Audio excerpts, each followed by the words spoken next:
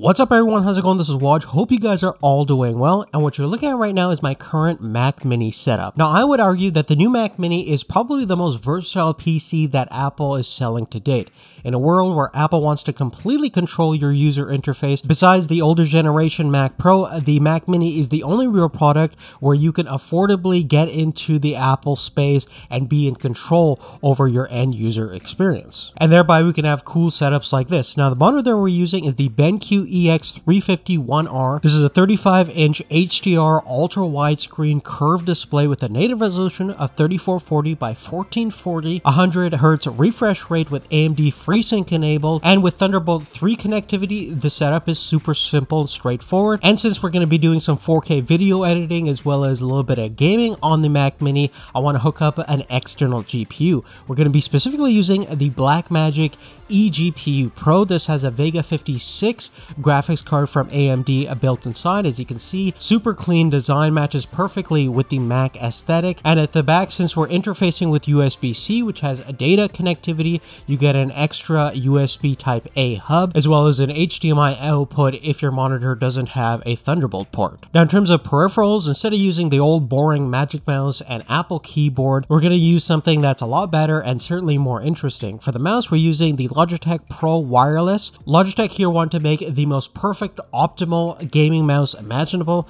and after much acclaim from the esports community, I think they might have achieved their goal. The mouse weighs about 80 grams, so it's ultra lightweight. The design is super simple and straightforward. It's ambidextrous, so there's absolutely no fluff, and it's designed for a competitive gaming environment. So even the DPI switch is at the bottom of the mouse so you don't accidentally hit it, and most importantly, the data rate, which is less than 1 millisecond response time. They're using what they call their light speed wireless technology, is imperceivable from a cable. In terms of performance, there's zero acceleration, filtering, or smoothing, so the performance from your hand to the game is completely direct and uncompromising. And continuing forward with our hardcore gaming theme, I'm also using the CORSAIR K70 Mark II. More importantly, this actually has the new low-profile Cherry MX switches, which doesn't really compromise too much in terms of key travel, but is 35% lower in terms of overall height compared to the standard switch. So you still get that lightning quick tactile response that you would get from a typical speed-oriented Cherry MX Red switch,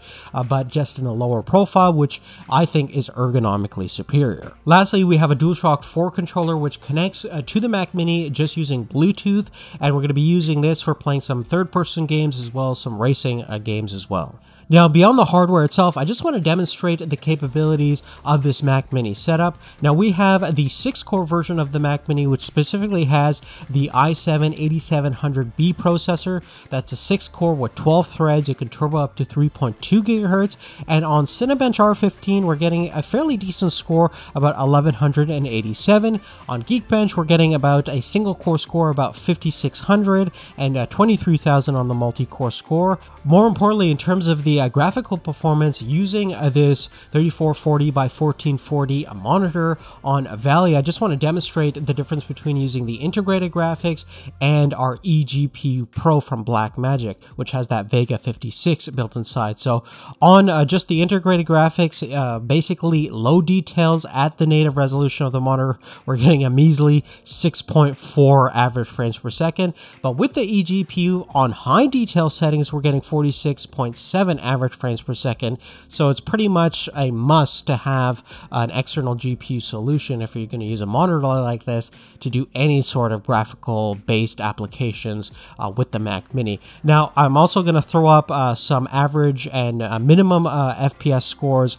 on 3 games: Rise of the Tomb Raider, Grid 2, and Fortnite Battle Royale. Now, the game selection on Mac OS X is obviously fairly limited, but you always have the option of installing Windows on the Mac Mini, which will expand your horizons and gaming capability, especially if you're going to invest in an external GPU. Now, for 4K video editing, I want to render out a 2-minute uncompressed 4K project on Premiere Pro, and it took about 18 minutes just using the Mac Mini itself, but with the eGPU help, it took only 13 minutes, so that's certainly a big advantage there. And plus, if you're going to do any kind of color correction, you have the ability to play back those video files with the eGPU GPU versus just the integrated graphics, you're going to really struggle. So essentially, with the combination of the 6-core Mac Mini and an eGPU, you get iMac Pro level of performance at a fraction of the cost. Now, there's certainly much more affordable options out there for eGPUs, monitors, peripherals, things like that.